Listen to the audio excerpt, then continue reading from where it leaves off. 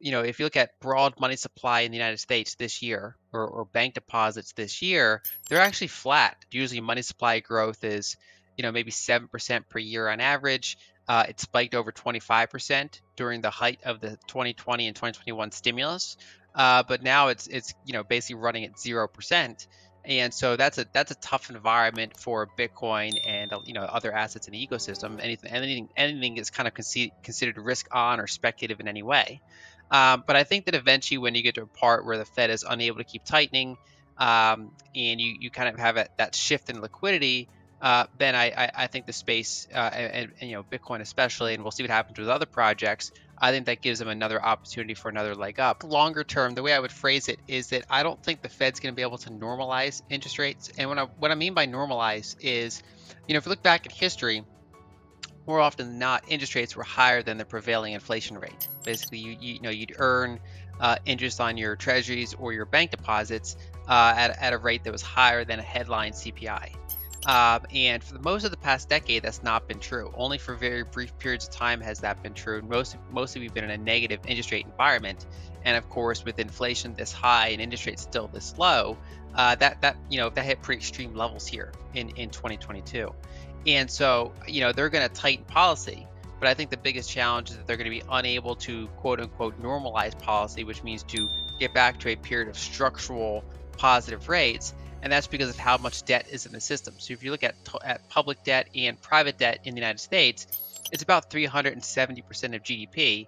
And you have similarly high numbers in Europe and Japan, right? So a lot of the major developed countries have an inability to get to positive real rates and hold it there. And if that's true, and I think it is, then that is bullish for more scarce assets in the long term, which would include certain types of equities and things like that, but also includes Bitcoin and any other project that is going to stick around and grow for a long period of time. And so, but if you look in the near term, for example, if you look at broad money supply in the United States this year, or bank deposits this year, they're actually flat, all year to date here in 2022. So it's ironically, the dollar has been less inflationary than Bitcoin, with like an 8-month snapshot. And of course, that significantly, deviates from the normal trend. Usually money supply growth is, maybe 7% per year on average. But I think that eventually, when you get to a part where the Fed is unable to keep tightening, and you kind of have that shift in liquidity, then I think the space, and Bitcoin especially, and we'll see what happens with other projects. I think that gives them another opportunity for another leg up, but that could take quite some time to get to. So I think so. There's a couple things to look for together. And so one thing I like to point out is that if you look at the Purchasing Managers Index, the PMI, that is a kind of a measure of whether an economy is accelerating or decelerating. And so if it's above 50, it means it's growing, and if it's 55 or 60, then it's growing quite quickly. And if it's below 50, it means it's shrinking. And if it's below 45, it means it's shrinking pretty severely. And generally, when you look at PMI cycles for most countries, you'll see something like a 3-year cycle. It looks like a sine wave going across. And if you map Bitcoin's price onto the US PMI, you have a pretty strong correlation. Generally, rising PMI environments, basically periods of economic growth, that's when you're getting a positive Bitcoin price. When you have a declining PMI, you generally have weaker or outright falling Bitcoin prices. And of course, there's high correlation across the whole digital asset space. So if you look at, for example, the 2017 bull run, the Fed was tightening policy throughout that entire time. They were raising rates throughout the entire 2017 bull run, but they were doing so at a time when PMIs were going straight up. So you had fiscal stimulus happening from unfunded tax cuts, and then you had the Fed trying to tighten policy, and that was a very risk-on environment. So emerging markets did well, Bitcoin did well, cryptos did well. Stock market in general did well. Pretty much risk assets across the board did well, despite the fact that the Fed was tightening, because they were tightening in a way that made sense relative to that economic cycle.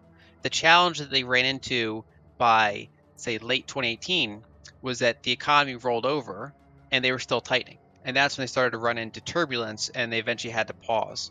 And what we're seeing now is kind of similar, where except even more shifted back, where they didn't even start tightening until we already got the rollover in the PMI. And so now they're tightening policy into a declining economic environment. And I think that's the toxic combination that until that ends is pretty challenging to get a significant and sustained rally, in Bitcoin and the rest of the space. So generally speaking, over the past, 3 cycles, if you map Bitcoin price relative to broad money supply growth, it's actually a very strong correlation. Bitcoin does exactly what you'd expect it to. If dollars are being expanded at a higher than normal pace, Bitcoin is usually doing quite well as a scarce asset. What we saw is that during 2020 and 2021, we had the fastest money supply growth in decades, and Bitcoin did amazing along with most other risk assets. And this year to date, we've had complete cessation of money supply growth in the United States. And so it's not surprising that we had a rollover in assets that are basically, marketing themselves as these, scarce and inflation resistant assets.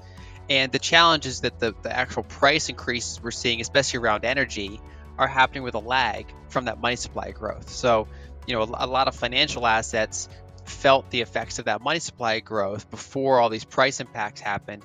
And now these price impacts are happening and people are saying, well, why didn't Bitcoin protect me from inflation?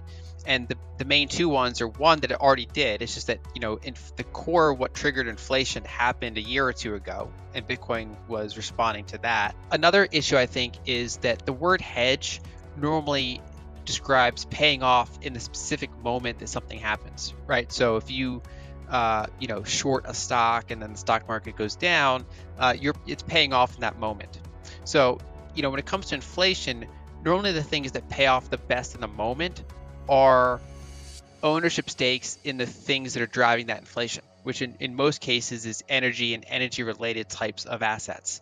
So those are generally the best types of hedges you're going to get against inflation, because they're going to go up specifically at the time where that inflation is happening.